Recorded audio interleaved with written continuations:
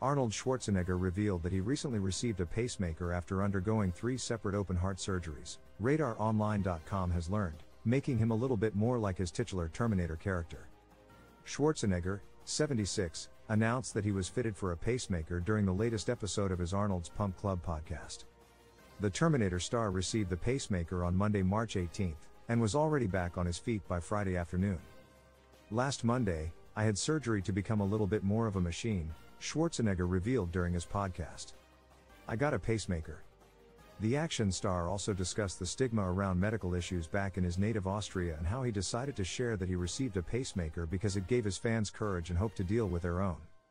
"I have to tell you, just saying this to all of you goes against so much of my upbringing in Austria, where nobody, ever, talked about medical issues," he explained on Monday. "Everything related to healthcare was kept to yourself. But I've gotten so many messages and emails from people who were born with a bicuspid aortic valve, like me, telling me that talking about my valve replacement surgeries has given them courage and hope to deal with their own," he continued.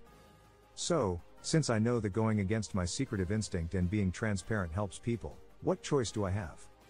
The Total Recall and True Lies star also insisted that he was doing great following his latest surgery and that he was already back on his feet and attending events just 4 days after being fitted for the machine part pacemaker.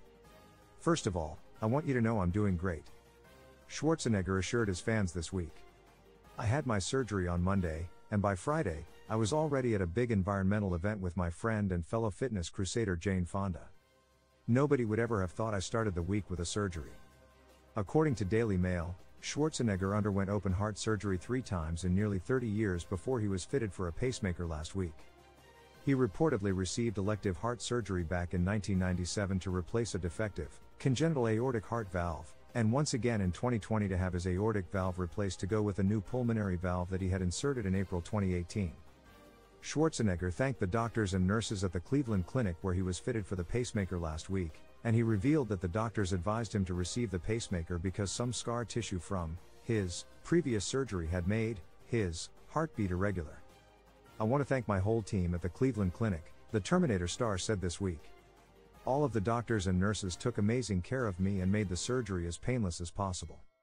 They also advised me that it was time to go through with this because some scar tissue from my previous surgery had made my heartbeat irregular," he explained.